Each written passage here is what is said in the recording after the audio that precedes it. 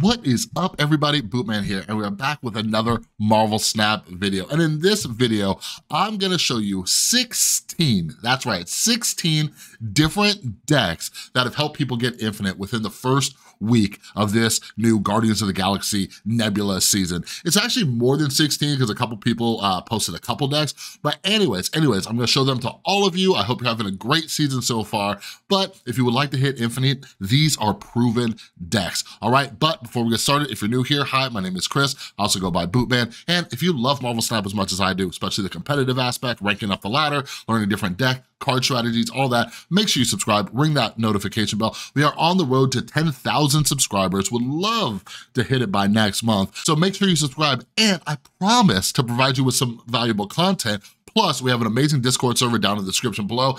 And by being a subscriber, you can also enter our monthly giveaway where I give away 3 season passes for free every single month, all right? But you gotta be subscribed, and you also gotta follow me on Twitter. My Twitter is down in the description below, at BootmanMSTZ. Everything you need is down in the description below, all right? So every single season, like, I love just like scouting out, finding different decks, everything like that. So I've always kept lists of every single deck I see. Twitter is a main place where I am, and I'm finding different deck ideas, having conversations, all that kind of stuff. It's also where I like to vent and rant about this silly game sometimes. I'm currently sitting at rank 96. I got to rank 99, but we'll talk about that at another time. But anyways, I keep these lists. So the list for this will be down in the description below, okay? I keep a Google document with all these decks. I try to add on to it throughout the season, at least the first week or two, all right? So you don't have to like go back and rewind this. If you see decks that you enjoy or think look cool on here, these are all in order. So when you click on the list, you'll see all the different links and everything like that for Twitter, all right? Let's jump into this. All right, so first up, we have Revis. And by the way, as I go through this, I'll kind of like show you the deck and give you my opinions on it and stuff. Some of these I've tested out, some of these I haven't. But anyways, Revis. So one thing you got to know about Revis and a couple other people that we're going to go over in the first few slots, just a little caveat, they're all amazing players, but keep in mind these guys have hit like rank 400, 500 in the past. So they do face a significant amount of bots. Some of them do, some of them don't. So just keep that in mind because you might have some different results. All right. So Revis's deck right here, it looks like a Nebula Hitmonkey deck. All right. And it has Mojo in it and Moon Girl. So this deck, actually, I totally forgot this is the deck Revis used. So this is a deck I've been meaning to try. This deck works. This deck is gangster, all right? So I have not tried it yet. How do I know it's a gangster deck? Because I lose to it on the regular, all right? I've been playing a lot of the Stature deck, and when this deck comes up, it is very, very tough to beat. You have like a little bit of junk just like randomly in there with Green Goblin and Titania. You got Mojo in there in case people either fill up a lane or you could scare them from filling up a lane. You got some decent power, plus you got Moon Girl. Moon Girl can copy all sorts of stuff. You can get 2 copies of Hitmonkey. You got Quinjet to reduce Hitmonkey down to 1. This is a great deck, and it's like been on my list of things to try. The other day I tweeted, I was like, what deck is this that people are using with Moon Girl? Because it's driving me nuts. And then I went and I looked at it on untap.gg, and this was the deck. So, all right, so cool. So Revis, like, I remember last season I posted Revis's deck and people were like, oh, I'm not doing well with it. This deck, I know is good because it has been stomping over me. So if you've been having trouble against the Stature deck, maybe give this one a try, all right? Next up, we have my boy Lambie. So Lambie is a Thanos lover. Like, he's one of the top Thanos players out there, but this season, he hit infinite with the Stature deck. Dope. So this is just, so, okay, cool. This is a deck I've been meaning to try. So this is the standard Stature deck, except he has Shuri in here. So instead of, who is it usually? It's usually Enchantress. So instead of Enchantress, he has Shuri. I've been meaning to try it.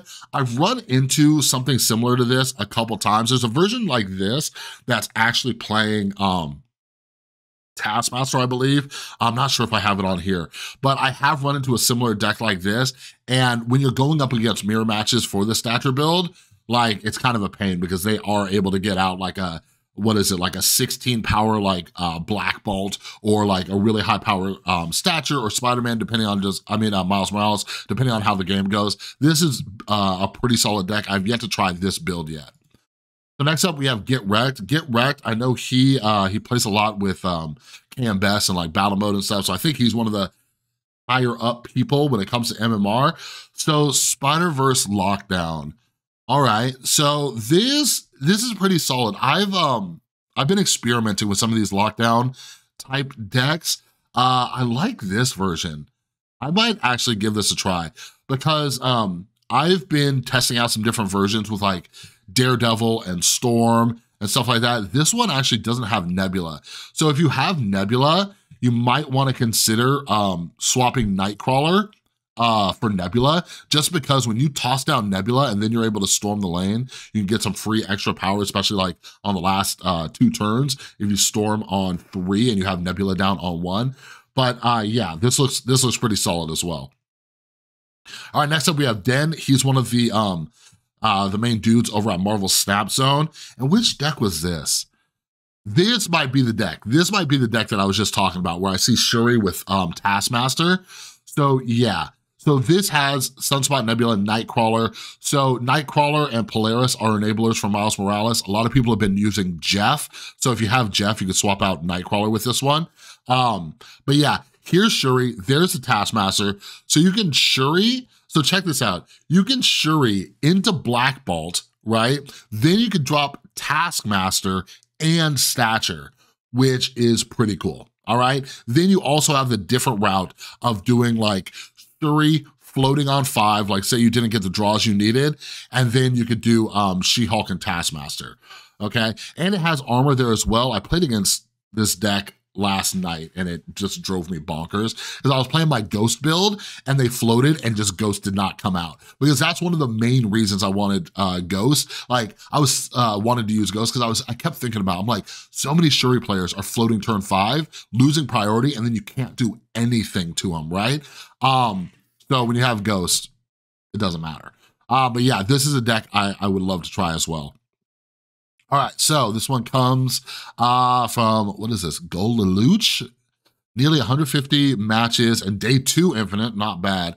So I used, so we used the Stature Miles deck from 70 to 86, and then from 96 to 100, in the middle, used the Shuri build. So this one is, yeah, so this is the standard list, except Nightcrawler, some people are using Nebula. I've been using Ghost, but yeah, this is a basic shell of it, and yeah, very, very good. And what's his Shuri list? Is it just a regular Shuri list? Shuri. Oh, okay, he's got like some Rocket in here for Nebula. Got Shuri, Captain Marvel. Okay, and Stature and Black Bolt. Looks pretty decent. All right, this season, we're seeing some good decks on this list. We're seeing some really good decks. All right, so this person used 3 decks. They started with Sarah, then did Stature Miles Swarm. What's that? And then Stature's list, but I don't own Darkhawk, so use Crossbones. Interesting. Okay, so let's see. So Scuff Stature. So this has Crossbones. So if you don't have Darkhawk, there you go. So yeah, this is totally different, right? This is interesting. Like people might not expect this because it's not using Korg or Rock Slide. So it might throw people off, and then it's got Shuri in here. Then yeah, the Monkey Sarah list. Sarah has been another challenging deck to go up against with Stature for me. Now, what is this? So here's another Stature list. So this looks kind of like more of an old school Stature list. How old can you get? Because Stature is like a newer card. But yeah, so you got Colleen Wing in here to tag Storm. You got Moon Knight in here. So you have Moon Knight as a second enabler for Stature. I like it. Like, so one of the cool things, like I've played so much of this deck, right? One of the cool things is like Black Bolt not only enables Stature, but it disrupts the opponent, right? Like you take out one of their cards, depending on the situation, like you can really screw them up because Black Bolt hits their lowest cost card, right? But since I've played a lot of Stature mirrors and I'm using Ghost, I go second. So my Black Bolt will hit their Stature, which is phenomenal, right? But with Moon Knight in there, Moon Knight can hit any of their cards in their hand, right? But the problem is Moon Knight also hits one of your cards, so you're kind of gambling, okay? But this is a pretty cool list. Okay, next up, let's see. Cube Bait. What's this deck? All right, so this looks like, Oh, so we got a hella discard. So all of you discard loving people out there. You've been following me on Twitter. Like I have been having trouble against so many discard decks, right? I finally decided, I'm like, okay, I'll try this. I'll try this Dracula discard deck. So it wasn't a hella one. And I don't know what it is. It's luck. It's luck. I know what it is. Okay, I don't want to get all superstitious on you. We're scientifically minded thinkers here. It was just bad luck. But I play a discard deck, and it is just nothing good happens. Nothing. I literally lost every game. Did not win one. It was a Dracula one. So if you're a fan of discard, go for it. But these things are like the plague for me. Like I just bled cubes. I was just bleeding cubes. And I'm like, well, I'll give it a few more tries. And just nothing was working. So if you like discard, have fun with this. All right. All right. So this is Daniel's deck. So this is another lane lockdown deck. So we got Nebula, we got Goose. Really love Goose. I love Goose so much. I'm always staring at my decks. I'm like, can I squeeze Goose in here? Like Goose is such a phenomenal card. Such a phenomenal card. I have played a version similar to this list. I played quite a bit of it over the weekend, and it's really solid, right? Because you have the lockdown with Storm, you got Goose. Okay, you can float and get She-Hulk in under Goose. You can put Jessica Jones over on Storm. You can also go the route of just the Doom wave, right? You wave and then She-Hulk and Dr. Doom on the last turn. Great list, great list. Next up, Ground Control. So this, we got a little Nebula. Okay, cool. We have Iceman, Nightcrawler, and Jeff. So this is interesting, Nightcrawler and Jeff, but I don't see a Miles. So you got a couple different options. Like you have, I don't know, you have a lot of options to get into the Storm location, right? Like you have Jeff, Nightcrawler, and Dr. Doom. Blue Marvel, interesting. Ironheart, okay. Quake, oh my God, I have like a trauma response to Quake. Over the weekend, Nexus was the hot location, and people were doing all sorts of silly stuff. And I finally went to like a She-Hulk Infinite deck, and I was winning a ton, but then I lost like 3 8-cube games from just the most surprising things that I didn't expect, and one of them was somebody dropping Quake and just switching the location of Nexus, and oh my Lord. But anyways, this looks interesting. I'm optimistically skeptical of it. If you want to give it a try, go for it. Yeah, I just find it interesting. This is just an interesting deck. This is an interesting deck list. But yeah, if you want to give it a try, go for it. I might try it, maybe post infinite, I don't know. It just looks like there's a lot of just random things going on, right? Like you have some cool stuff in here, right? Like you got Nebula, Storm, and you got 2 things that can get it, you have a lot of things that can get it in the Storm location, right? You got Quake to do some weird stuff. Then Maria Hill, I've never been a fan of Maria Hill. I used it for a while in the Darkhawk Dino deck. It just wasn't a thing for me. Arrow, I think Arrow still does have a place. It depends though, because some people are running Sarah, some people are running Hitmonkey, even the Stature deck, like people are dumping a lot on the 6th turn, but I have been screwed over by Arrow a few times, and it might be luck, because it's all dependent on what order the other person drops them in. But anyways, go ahead and give this a try. Looks interesting, and maybe it just catches people off guard. That is one thing about decks like this. I've never seen it, so you might catch some people off guard with it. All right, we got a good cards deck. I need to try this deck. So speaking of Dark Dino, here it is. Okay, this is one iteration. Mine had Cosmo and Super Scroll in here. I think, I'm sad to say it, everybody, I think Super Scroll's Time to Shine was last season. I keep thinking about it. I'm just like, I don't know, Super Scroll's gonna be that great. But this is just a typical Darkhawk Dino deck. I keep wanting to just go back to this list. Very strong, very powerful. You have Darkhawk, you have Dino, you have Mystique that can copy each. You could get some intel with White Queen. You got Coulson in here. Zabu lowers the cost of the 4-drop. You got Quinjet. Quinjet didn't do much for me, but I also wasn't running Moon Girl in my list. So do your thing. But this is solid. I wanna try it this season and see how it holds up. The only issue is with that one is a lot of people are running Enchantress.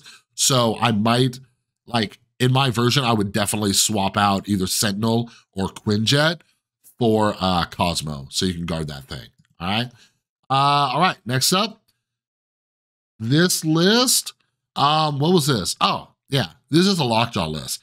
These decks have been pretty decent. It's a Lockjaw, and it also has Dracula in it.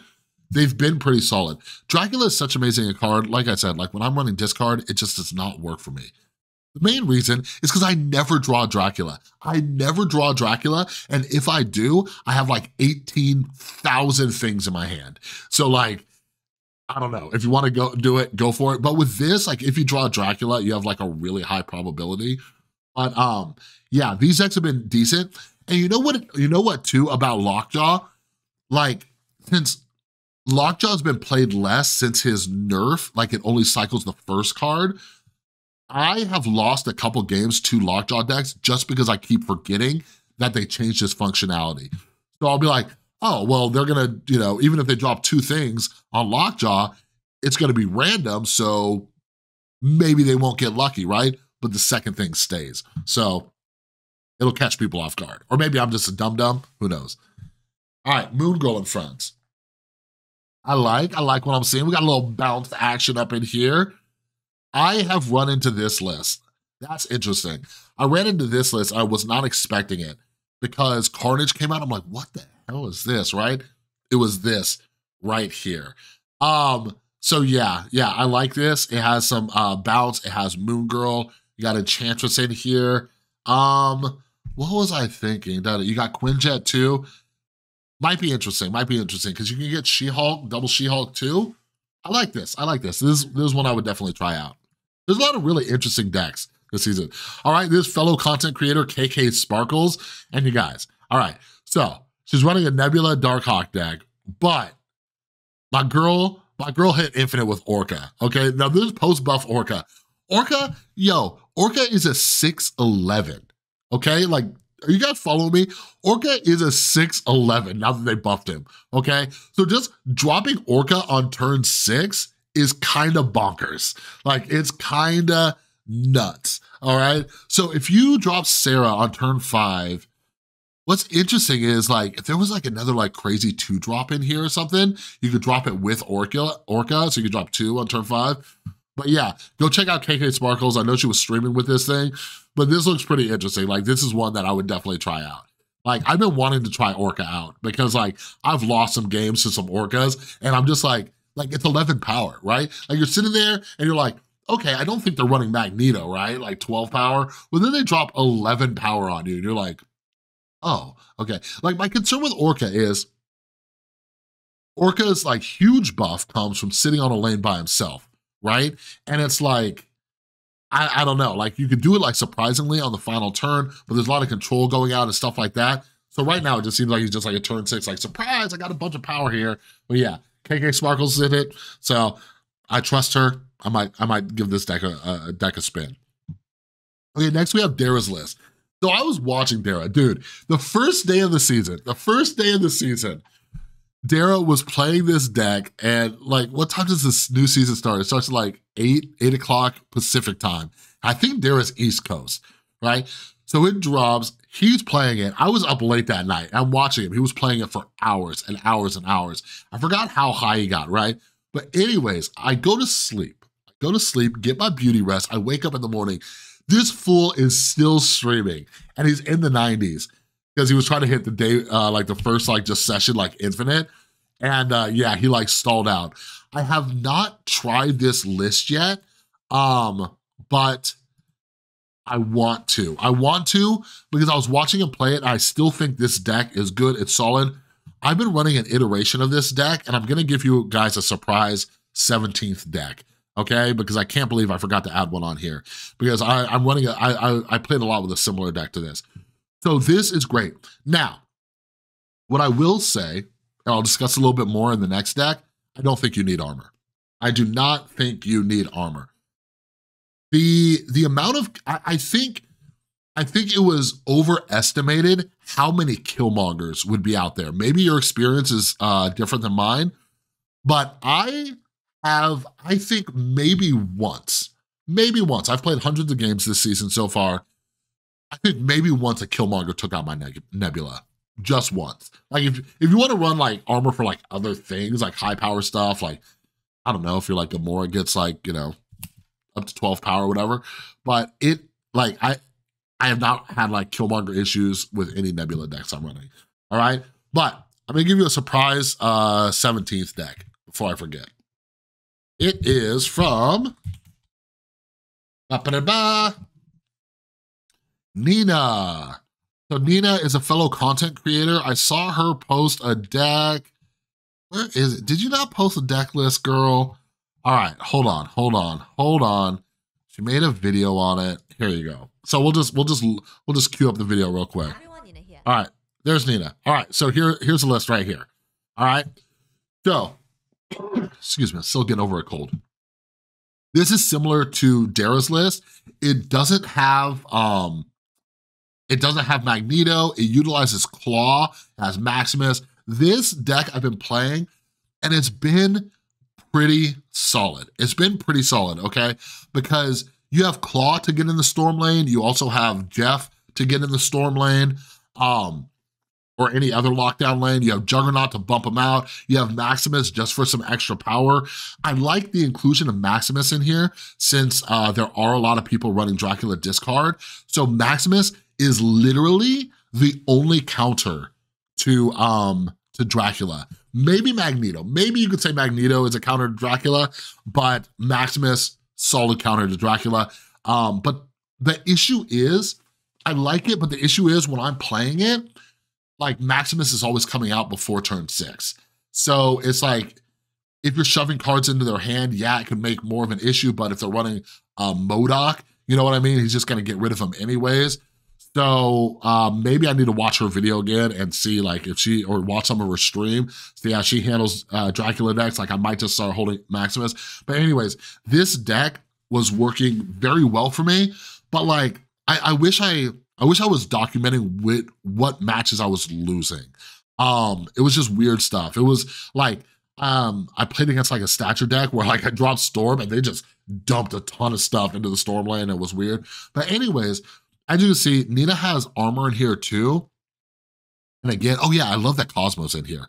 I love that Cosmos in here. Galactus players are not happy because you got a few things to do. You got Spider-Man, Professor X. So anyways, armor's in here. I played like a lot of games with this deck and armor just wasn't doing anything for me still. So what I ended up doing was slotting in Gamora, and Gamora definitely won some games for me. Definitely won some games for me. I just don't know if she is the best option. So maybe I think this is a flex spot. The other one is, man, like I don't know what it is, but people use Juggernaut and just absolutely wreck me. When I use Juggernaut, it's just like, it's like, meh, little surprise. But I really like this deck too though, because like when you're playing against, or when you're playing those games where it is just location hell, like this deck is crazy, right? Like I played a game where there was like Sanctum Sanctorum and like another location that you couldn't get into. And like, I just had Jeff and I had Claw because it was the two right locations. So the left lane was the one that we could play on. And I snapped and just like, they couldn't do anything. A lot of people do have Jeff though. But anyways, this is a phenomenal deck. Armor, I think it's a flex spot in here, but I really, really, really like this deck.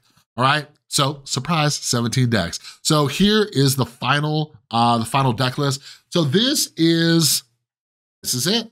This is my hell. This is the deck I used last night. This deck is working so well for a lot of other people. It has a newly buffed Collector. Some people aren't playing Collector. There's a Moon Girl version of this as well. All sorts of stuff, right? This deck, when I play against it, destroys me, right? Because you can Nebula and then storm that lane.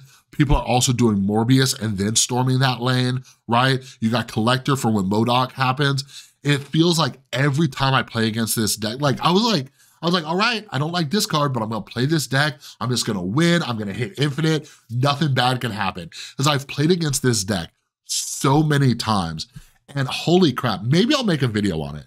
maybe I'll make a video just so you can see everything that can go wrong with this deck.